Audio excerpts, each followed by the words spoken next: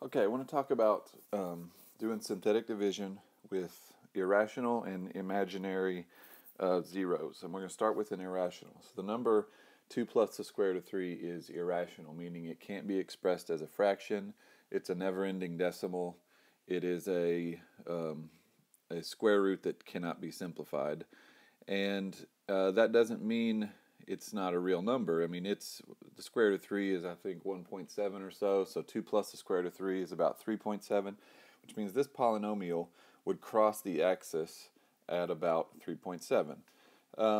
The fact, just like with imaginaries, you have to know is that these come in conjugate pairs. So if 2 plus the square root of 3 is a 0, then 2 minus the square root of 3 is a 0. And I'm going to start with taking synthetic division, taking out this 0 of 2 plus the square root of 3. The rules for the synthetic are exactly the same. It will look a little different because 2 plus the square root of 3 is a binomial. It's in two parts, so we're going to have to multiply some things out, but it's the exact same process. We're going to start by dropping this 1 straight down. Then we multiply by 2 plus the square root of 3. And now we add, just like we always do in synthetic. When you add negative 7 to 2 plus the square root of 3, you get negative 5 plus the square root of 3. All right, we're adding like terms. So the negative 7 pairs up with the 2 to get negative 5, and the square root of 3 just tags along. Now this is the first part where the multiplying is going to take a little extra work. So just off to the side, I need to multiply 2 plus the square root of 3 by negative 5 plus the square root of 3. And that result's going to be my next spot in the table. When I multiply this out, I get negative 10. Remember, I'm foiling if you prefer that memory trick. Plus 2 square root of 3 minus 5 square root of 3 plus 3. I'm just going to put that right over here. I ran out of space. So overall, I get negative 7 minus 3 times the square root of 3. And that's the result that goes here. Okay, so the process keeps going. I multiply, I write down the result, now I add negative 4 minus 3 square root of 3. And again, I need to multiply. I'm going to pause and fill some of this out just for the sake of time. Be right back. Okay, so I've completed most of this table. The red shows the next multiplication, and then the yellow on the side shows the final multiplication. What you'll notice on the last one is things needed to get pretty simple. I ended up with 40 minus 30 makes 10, and 20 square root of 3 minus 20 square root of 3 makes 0, which gave me a 10 in the last spot in this chart. Remember, if 2 plus the square root of 3 is truly a 0, then that means it should divide in evenly, and that's what happened. So the chart's kind of ugly for a minute, but we do end up with that 0 that tells us we were correct, and 2 plus the square root of 3 truly was a 0. Now, typically what we do after we take out a root is we go through this line on the bottom, and we just put, x to the third, x squared, x, and a constant. But if you're going to do synthetic on an irrational root like this, you need to immediately go through and take out the conjugate pair, which is 2 minus the square root of 3, from those remaining terms,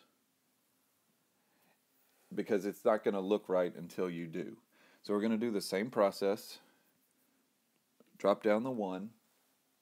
I'm going to multiply by 2 minus the square root of 3.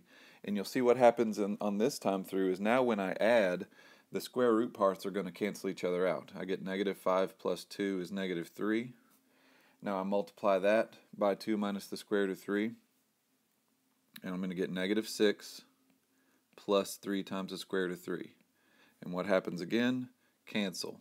Because this time, because these two things really are zeros, I should end up with a nice quadratic function after I cancel this out. I get negative 10 here when I add, then I get negative 20 plus 10 times the square root of 3, which is exactly the opposite of what I had, which gives me a 0. My 0 is now over one spot because each time I take a term out, take a 0 out, I drop my degree by 1.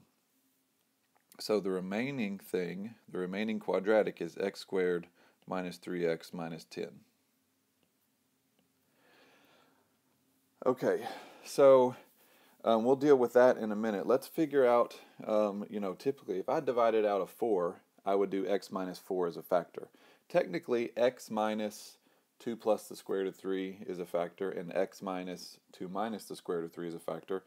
But typically I don't want to write them like that because that's not really factored if it's got that square root of 3 in it. When we say the word factor, we usually mean factor nicely or factor out evenly, not with irrational answers like square root of 3. So we need to know the quadratic that comes from multiplying x minus 2 plus the square root of 3 and x minus 2 minus the square root of 3. Well, if 2 plus and minus the square root of 3 are the zeros, we can kind of use our trick to get the coefficients. It's going to be x squared. If I add these two zeros together, I get 4, right? This plus this equals 4. If I add those together, I get 4, and then remember the b part is the opposite of that. Whatever I get when I add my zeros together, take the opposite of it, that's the b coefficient, the coefficient of x. When I multiply these two things together, technically I have to FOIL that out. I'll kind of squeeze that in over here in red. When I multiply 2 plus the square root of 3 by 2 minus the square root of 3, I get 4, and then minus 2 square root of 3 plus 2 square root of 3 cancel because these two things are conjugates. Minus 3 because the square root of 3 cancel to make a 3, so I just get a 1. That means this c term is just plus 1. Okay, so you can do that to kind of quickly multiply out. And then we have to check and see, does this other quadratic factor, and I believe in this case it does. We need two factors of negative 10 that add up to negative 3, which are going to be negative 5 and positive 2.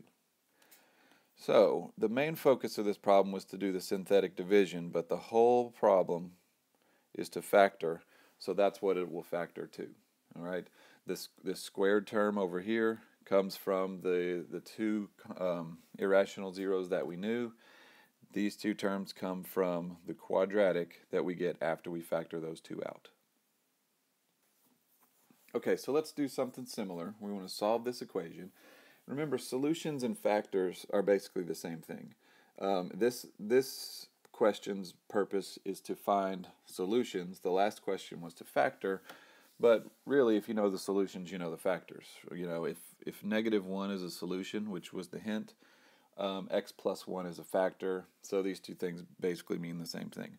But again, the focus of this question is to factor out 2 plus I, because one of the solutions was 2 plus I, which, by the way, we instantly should know that another solution is 2 minus I.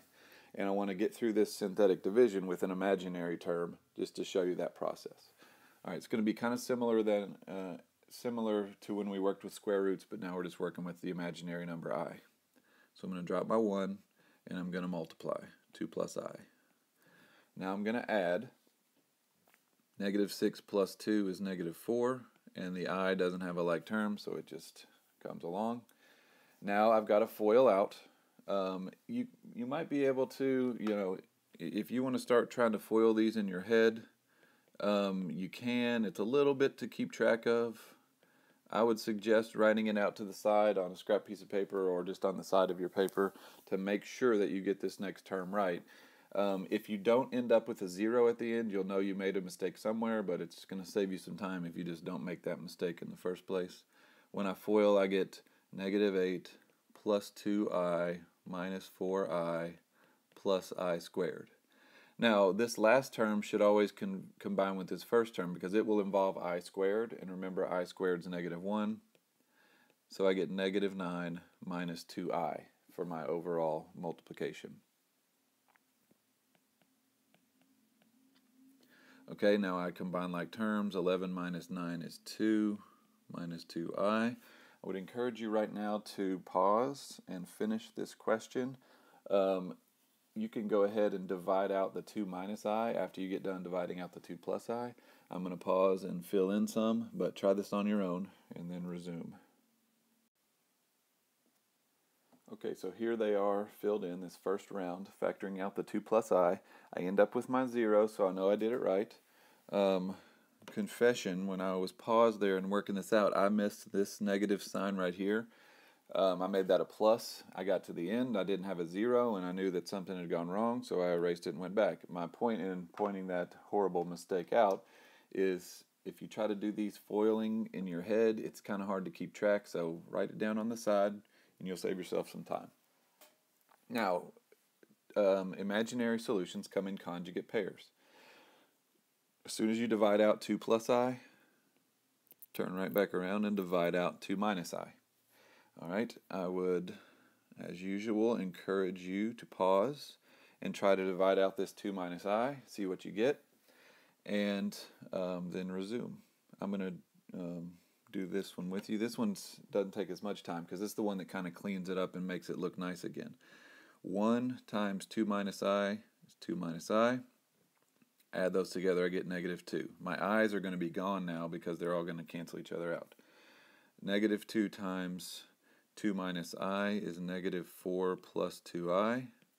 I's are going to cancel, and I get negative 2. Right? Each time on this step, these i's should cancel each other out. Next, negative 2 times 2 is negative 4 plus 2I. Those cancel. I'm left with a 1. And then I get 1 times 2 minus I is 2 minus I. It's the exact opposite, which gives me a 0. Now, I am left with, in this case, a cubic. I started with a 5th degree polynomial, and now I've taken 2 of those degrees out. I'm left with x cubed minus 2x squared minus 2x plus 1, and I want to know where this equals 0.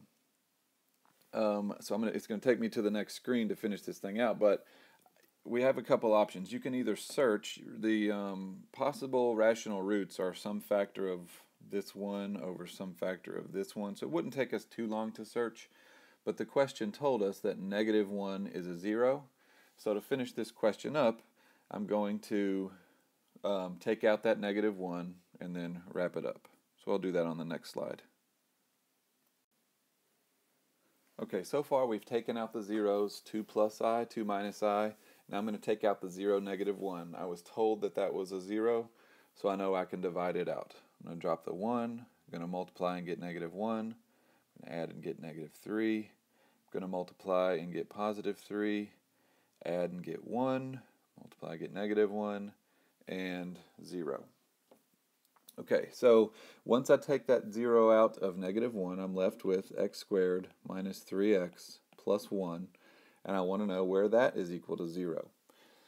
And in order for this to factor, if it's going to have nice, neat zeros, rational zeros, then this should factor. I cannot think of any 2 factors of positive 1 that add up to negative 3, which means the dreaded quadratic formula is our only hope.